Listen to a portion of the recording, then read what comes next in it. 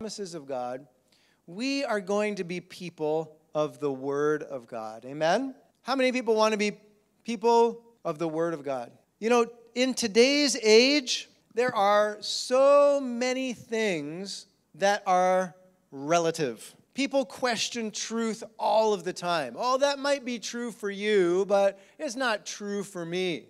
You might think that way. It might be okay for you, but it's not for me.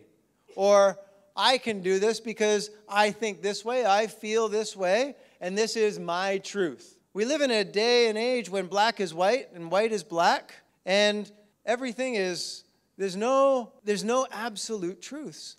And so as Christians, we need to focus our lives on the one truth, and that's the Word of God. Because the way things work in our culture, and things are going to, if we're not grounded on the Word of God, we're just going to get blown around here and there. We won't know what to think. This person will talk to us and say this, and we'll be, yeah, yeah, yeah. This person will talk to us about something else. We'll say, yeah, yeah, yeah. But if we don't have the Word of God, we're going to be like a ship that's just blown around by the wind here and there. We need the anchor of God's Word. Amen? We need the anchor of God's Word. So verse 2, his delight is in the law of the Lord, and on his law he meditates day and night. They delight. It's not just a duty, okay? We're not just reading the Word of God because it's in morning time and I just got to get through my devotions and read my 3 chapters in the morning. No, this person delights in the law of the Lord. That means they love it. They eat it up. They're like, yes, I want the truth. I want the Word of God. They delight in it. They're so eager. They can't wait to get to God's Word. And this is what God is encouraging us to be like. Delight in God's Word. Find joy in it. Find truth in it. Find peace in it. Find correction in it. People who love the Word of God love correction because the Bible is constantly adjusting us and showing us the things where we need to grow and change, but it's also showing the faithful love of God, who's like a faithful father, who's like a coach and helping us along the way to lead us into the path of life and the path of righteousness. That word in there, meditates. They meditate day and night. This word means to, it has very, very many meanings. If we look at it, it means to mumble. How many people mumble sometimes when you're doing a job, or sometimes you talk to yourself? Sometimes it's not, you're not grumbling or complaining, but sometimes you just need to, oh yeah, I got to do this, and oh yeah, put this together, and oh yeah, do this. Oh yeah, I got to remember, can't forget to do this. That's one of the meanings of the word meditate. Meditating on the Word of God. Repeating God's Word to yourself, okay? So maybe you're going through your day or something like that. You're like, okay, yeah, Psalms 1:1. It says, blessed is the man who does not walk in the counsel of the ungodly, nor stand in the way of sinners, nor sit in the seat of mockers. His delight is in the law of the Lord. It's reminding yourself of God's Word so you can use it. We're not just reading an empty word, but we're, okay, yeah, in this situation, God reminded me about this. This is God's promise. Speak God's promise to me over and over again. And so I can live that out. And when I'm talking to this person, I'm going to remind them about God's Father love for them. And these are some of the verses we're going to talk through. And it's remembering, it's meditating on, it's reminding yourself. It's similar to a cow chewing its cud, all right? Where the cow eats the grass or the hay or something, and I don't know, how many stomachs do the cows have? Like 6 or 7, or I forget how many. How many? All right, Leo says 20. All right, I don't know. We're going to Google that after service, okay? All right, we'll see who's closer. But what they do is they eat it, and it goes into one of their stomachs. Then they kind of puke it back up into their mouths, chew it some more, and it's bringing life and nutrients to them, but it just again and again and again and again. It's not just one thing where we read the Word of God in the morning and then, okay, yeah, I'm going to go about the rest of my day and not even think about it. No, God wants us to think about the stories that we read and the verses. And, oh, yeah, I read this story about Joseph this morning, and this is what happened in his life. Even though he was being a righteous man, they threw him into the dungeon, but he was still faithful to God, and God raised him back up. And it's remembering those things and making the Word of God the central part of your life. Not just a priority where you check it off a list, but it's the every moment of your life. You're thinking about that at every moment. The law in those days refers to the Torah. And the Torah, in the Hebrew, the Torah is the first 5 books of the Old Testament. So we have Genesis, Exodus, Leviticus, Numbers, Deuteronomy. And so there is a great section of that that's the law, where God gave the 10 Commandments and the rules for the tabernacle and all that stuff. But that's not all that's in there.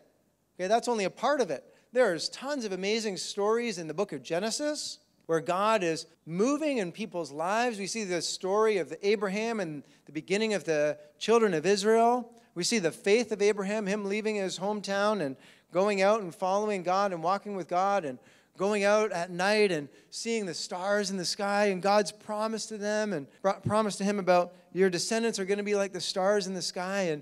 And Abraham believed, and that was credited to him as righteousness. We see the story of Noah, him receiving a word from God that there was going to be a flood, and he spent years and years and years and years building this ark out of faithfulness to God, and God came in a mighty way and saved him and his family, preserved him in the times of destruction. We see so many good stories that can help us. I was just reading in Exodus just the other day about when the children of Israel left Egypt, and they got to the Red Sea there, and one of the verses one of the words that God spoke to them, it says, "Stand still, and you will see the deliverance of your God."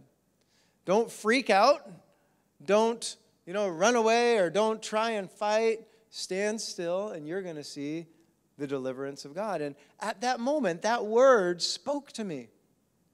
God, you want me to trust you, kind of like what we were experiencing in worship today. God wants me to trust him, stand still and see the blessings and the promises of God. See God fight on your behalf. In that passage it says, the enemies that you see today, you're never going to see them again. That was God's promise to the children of Israel standing there at the Red Sea. And something like that can just impacts your day. Like, man, God, you said this. The enemies that I see, I'm never going to see them again. God's going to destroy them. That's what God wants us meditating on and thinking about. He wants not just to be words on a paper that you read, but he wants it to be an impacting part of your life. People say, nobody here in this room, but some people would say, I have the Spirit of God. I don't need to read the Bible as much. I am led by the Spirit of God. Well, the Bible says in 1 Timothy 3:16, all Scripture is God-breathed. And the word Spirit actually means breath. So every word from God is God-breathed. And I want you to do something with me, okay? Put your hand in front of your mouth like this and say, hello, okay? Did you feel it? Did you feel the breath come out of your mouth? Okay, now try to say it without breathing. Oh, you can't do it, right? You can't speak a word without breath. And God doesn't speak a word without the Spirit. The Word of God is God sending His Spirit. They say that in John chapter 1, Jesus is the Word of God. It's God sending His Word, sending His Spirit into the earth to display the glory of God, to live and to show what the Father truly is like. And so when we read the Word, don't just think of it as words on a page, but it's got the Spirit of God within it as well. Amen? Because the Word and the Spirit go together. You can't have the Word without the Spirit.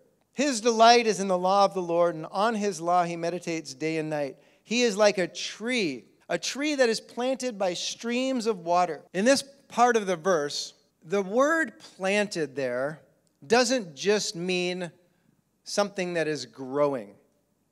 It means that something was purposely placed in a certain spot. It also has the meaning of transplanted, taking from one place to another and putting in this spot. So when we think about a tree that is planted, the dirt was dug up. Probably the tree was taken from another place where it was growing, was taken up from there and put in the dirt here because this is the good spot for the tree. Now, we can say that maybe the gardener did it, but if we are the tree and we're planted, I believe that this means that there are some things that we must take responsibility for in our own Christian life to make sure that we're planted in a good spot. The dirt is dug up, we're put in a good spot. And, in our lives with the Word of God, sometimes it takes a little bit of discipline. A lot of times it takes a lot of discipline. Sometimes I wake up in the morning and I know that I need to read the Word of God and get into God's presence. And sometimes it's not so easy, but it's not so easy. Our lives are not just an accident going somewhere to happen, right? We have a purpose. We have a destiny. We have vision for our lives. We want to be blessed. We want that abundant life. But sometimes we need to be the ones who take responsibility for it and say, okay, I'm going to move myself from this place and put myself here and allow my roots to go down into the Word of God, into the truth of the Word of God. Maybe you had your thoughts, maybe you were a tree planted over here, and you were planted, in the world, and you were planted in the ways of the world, and the thoughts of the world, and the lies of the world. You got to dig that up and say, no, I'm going to plant myself in a good spot, remove myself from there, and put myself in a good spot. I'm going to choose to go after God. I'm going to choose to go after the Word of God. I'm going to choose to renew my mind, like Romans 12 verse 2 says. It's not just a kind of fixing my way of thinking, but it's just a complete erasing of all of those things and saying, I'm going to put my mind and put my heart into the Word of God and let my roots go down deep. Let your roots go down deep to the promises of God. Let your roots go down and soak up the water, the nutrients from the soil of God's Word, of the promises, so that you can grow up into this kind of tree. Talks about streams of living water. This is actually, it probably is referring not to a tree that is just next to a river somewhere, but it's actually irrigation canals that are dug for this specific tree, for the water to come and to water the tree. If you go to my house, you'll see some dead plants out in front of my yard, or my little place where I park there. In the rainy season, they do great because they get water all the time. Okay, but in the dry season, like we're in now, they don't do so good. All the leaves fall off; they get all dried up, and because I'm not very good at watering them. But if I could get some sort of system that would just do it automatically, maybe I run some PVC pipe there and it just does it by itself. That'd be great. Okay, it takes more work than just letting the rain come and stuff. But so this is kind of what it's like, though. A tree where we dig the irrigation canal, so there's constantly water flowing to this tree. So there's water all around it, and it gets all of the water and the nutrients that it needs. Digging is not easy. Walking over to the river and kind of digging a little ditch there to get the water flowing to the right spot. That's not easy work. It's also not easy work digging out the stuff from our lives that are not good for us and putting in the truth of the Word of God. But it's worth it. It's totally worth it. Because in those dry seasons, the work has been done. In those testing seasons, the work has been done.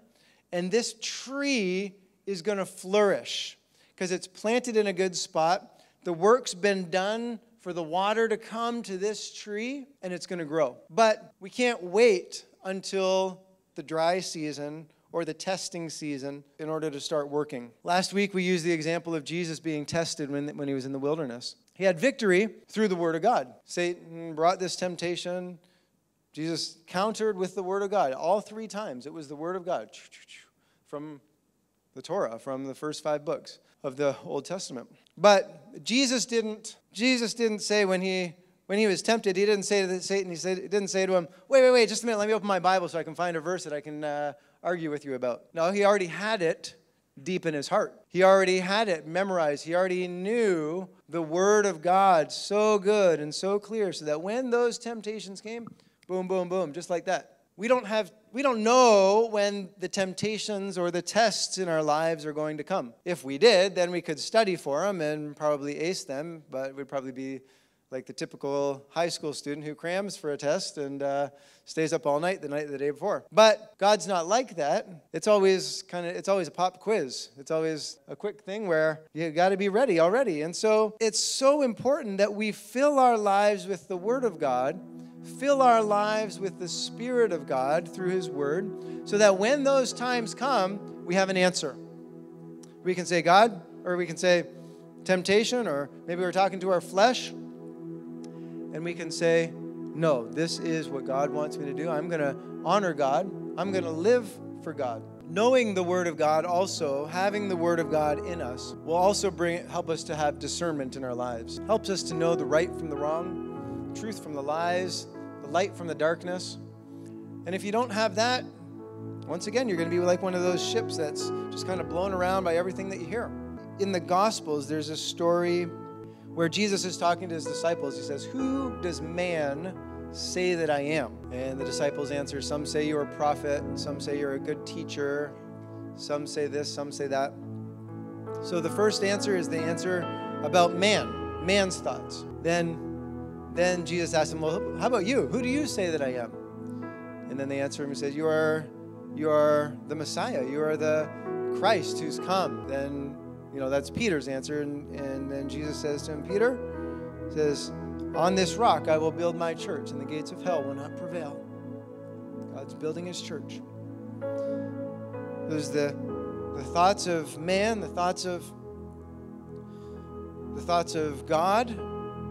And then it's interesting because the next story after that is Jesus talking about himself going to Jerusalem. He's going to go and die on the cross. And Peter, once again, we have Peter. And he says, no, Master, Rabbi, we're not going to allow you to do that. And Jesus says, get thee behind me, Satan. So, whoa, that's kind of a big-time rebuke. I hope no one ever says that to me, especially Jesus, right? But we see that, here we had a thought from man, a thought from God, and then a thought from the evil one, Satan. And so a lot of times we can have things floating around, and sometimes we hear this, sometimes we hear that. It's good to be able to weigh and to know through the Word of God what to allow in and what to say, no, that's not right. I reject that thought. I reject that temptation. But you can't do it if you don't have the Word of God. The Word of God is our foundation. It has to be. It has to be our foundation. If we don't have God's Word in us, we're not going to be like this tree that's growing. Delight in the Word of God. So I'd encourage you just to do practical things every day. Read the Word of God. If you don't read God's Word on a regular basis, just start. You don't have to, finish the whole Bible in a year or whatever. Just try a chapter a day. Maybe you start in Proverbs. Proverbs has 31 days. Okay, there's lots of different ways you can do it. Proverbs has 31 days. Most months have Proverbs has 31 chapters. Most months have 31 days. So you read a chapter a day. Just say, okay, today is the 12th, so today I'll read Proverbs chapter 12. Maybe you want to start reading about the ministry of Jesus. Start in Matthew. Okay? You read one chapter a day in the Gospels. You'll get through all 4 Gospels in about 90 days. That's 3 months. And don't beat yourself up if you miss a day or two. Just delight in God's Word. Don't ever make it a duty or I have to do this. But as you read, I would encourage you to look for something. Look for one verse that you can pick out of there and keep it there for the day. I would encourage you also to pray. I read not enough books, but I read some books, and sometimes I have questions. Man, I'd love to ask the author about this, or I'd love to sit down. One of my favorite authors is C.S. Lewis. I would just love to sit and have a coffee with C.S. Lewis and just have him tell me about life. And I can't do that. He's dead and gone. But we have the author of the Word of God, who is the Spirit of God, with us every day. So you can say to this Holy Spirit, today I'm going to read your Word. I want you to explain this to me. I want you to help me to understand this. And expect the Holy Spirit to say something to you. All right, okay, today, speak to me. Maybe it's a verse, maybe it's a whole story, whatever it is. Just talk to me about it. And expect something from him. Because I'm pretty sure that C.S. Lewis would have a coffee with me if he was still alive and I went and visited him. He probably would. He's hopefully a generous guy. But Holy Spirit, how much even more than that? So expect. Ask the Spirit to speak to you through the Word. Read the Word. And memorize the Word. Okay? We need to have the Word of God in us because we can't always be just, all right, hold on a second, let me read the Bible and try and figure it out, or Google the verse or whatever. But have it in you. Have it in you. The Bible says, thy word have I hid in my heart that I might not sin against thee. That's a powerful scripture. Okay? It's in Psalm 119, I believe.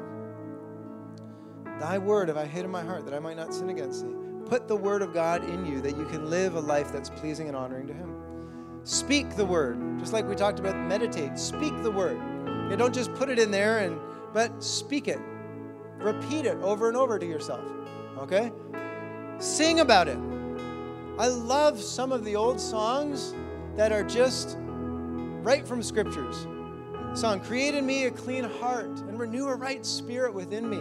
Cast me not away from your presence. Somebody put that to music. How awesome is that? You can just sing it over and over and over again. Get the word of God in you. It's not just an empty song, but it's powerful. It's the exact word of God. Live the word. It's not just a good idea, but it's instructions for life. God created us. Holy Spirit's with us. Live the word. Obey the word. Do what the word of God says. And finally, give glory to God for his word. You know, when you start living the word and obeying and living God's way, people are going to notice. Your life will be like a shining light in the darkness. And people will start to say, what's so different about you? You're so full of joy, full of faith, full of hope. You say, well, I'm just following God's word. I made a decision to put God's word into me. And so I'm living that way because this is what I believe. I hope in it. I put my trust in it. And so ask the Spirit to speak to you through the word. Read the word, memorize the word, speak the word, sing the word, live the word, and give glory to God for his word. There's a proverb. It goes like this. I have it up there on the screen. It goes, all right, I memorized it. So it says, best day to plant a tree was 20 years ago, because then you'd have all the fruit of the tree. But the second best day to plant a tree is today. So if you haven't made a habit of getting into the Word of God 20 years ago, that's okay. The second best day is today. Get into the Word of God. Trust the Word of God. Because then your life will be like that tree that is planted, purposefully planted by the streams, the irrigation canals that come in and bring life, daily life into you. So I just want to encourage you with that word today. It's not something that but it's you take it home and do it. Take it home and do it. I really want to encourage you. Don't just listen to the word of God, but apply the word of God. Do it. Just go home and read the word. Trust God. Let it change your life. Amen? Amen. Let's all stand up together as we finish praying. You know, if anybody needs any help in a practical area, reading the Word of God, you need plans or places to start. A lot of our leaders here, we'd love to chat with you guys about that and, you know, give you some ideas for ways that you can do it. Discipline yourself on a daily basis to be able to get into God's Word. There's a lot of practical steps and tips that you guys could benefit from. So just come up and talk to us. We'd love to chat with you guys afterwards. But for now, let me pray with you guys. Let's pray together. Pray to the Lord together. Hallelujah.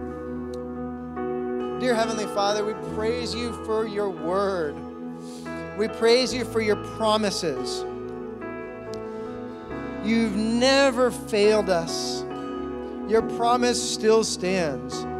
This is not an ancient, out-of-date book, but it's the word that is real and brings life to us. And we praise you for it. Thank you, God. Thank you, God, that we have your word, that you've blessed us with your word. It's a treasure. The word of God is a treasure.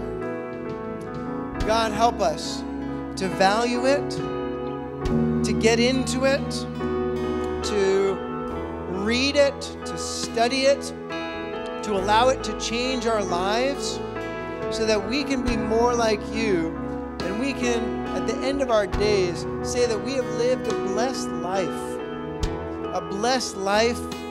planted by the streams of living water. God, we thank you. Holy Spirit, I pray for each one of us as we go and as we get into the Word of God. Holy Spirit, I ask you to move upon us. I ask you to reveal your truth from the Word of God. Make it alive. Make it real to each one of us. May our hearts be stirred. May our hearts burn within us because of your word, God. And Lord, let it shape us and mold us into the men and women of God that you have created us to be. Lord God, we thank you for your word. We submit to your word. We love your word. In Jesus' name we pray. Amen. Amen.